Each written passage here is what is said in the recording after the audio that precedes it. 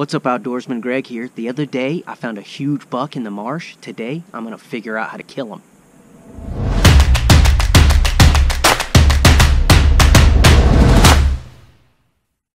It's late October. The rut is in full swing here in coastal Georgia. These bucks rut early, late October. It's the peak of the rut. I can't hunt this afternoon, so it's the middle of the day. I'm going to go find a way to kill this buck because he's a monster. It's about 875 degrees out today, but the bucks are still rutting. I had one come to the rattling horns this morning, and the time before that, I had one come to the can call, the doe bleat. So the bucks are ruddy. I just got to find a good setup for a good wind to go kill this buck. So I'm going to go figure it out. See that? Somebody else knows about this buck. I got to get him first. Upon further inspection, that thing is pretty rusty, so it's been here for a minute.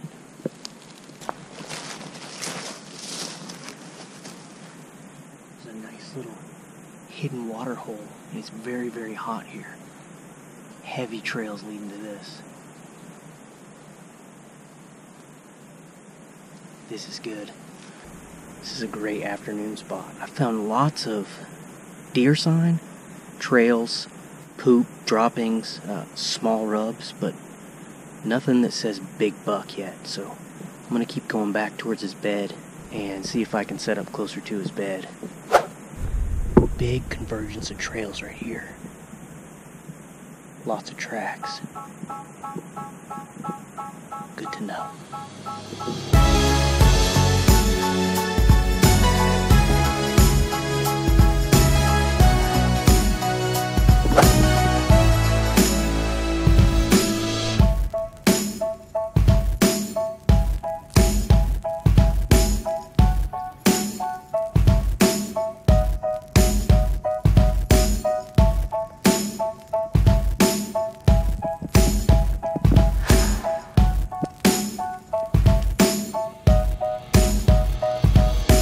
Guys, what kind of acorn is this?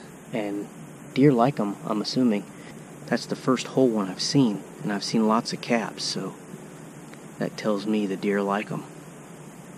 That's why there's so many trails here. These big acorns are falling. I'm gonna have to Google what kind they are, but I am gonna show you something about these acorn caps, a pretty cool thing you can learn. When an acorn cap is all chewed up like this one, that's a squirrel. He chews the cap to get to the nut. You see how this one just has one little clip taken out of it? That's from a deer. The deer only has teeth on their lower jaw, and they clip one side to pull the nut out.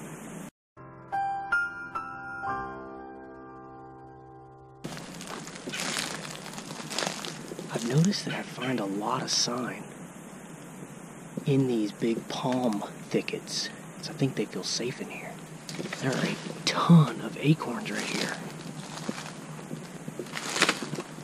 A ton of tracks, big rubs, big bucks.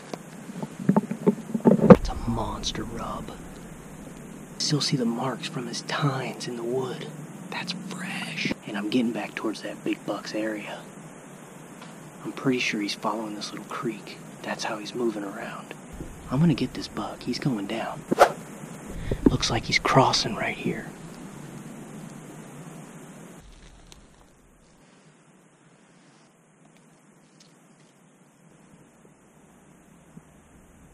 That buck is bedded straight that way, about maybe 150, 200 yards, straight that way. The wind is blowing northeast right now,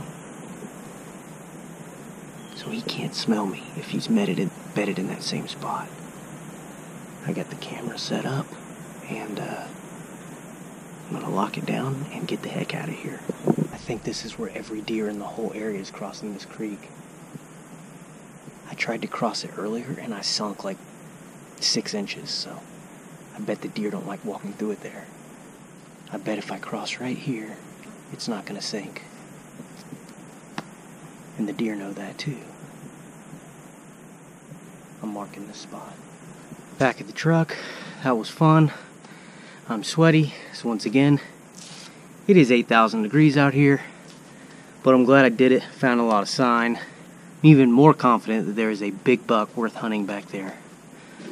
So I don't feel like I got any closer to killing him, honestly. I don't feel like my scouting efforts helped me all that much, but I did hang a camera, and I think it's in a good spot to get a picture of him. So I'll let the camera cook for a couple of weeks, and if I don't get him this year, well, I know where he's living, and I can set up on him for next season.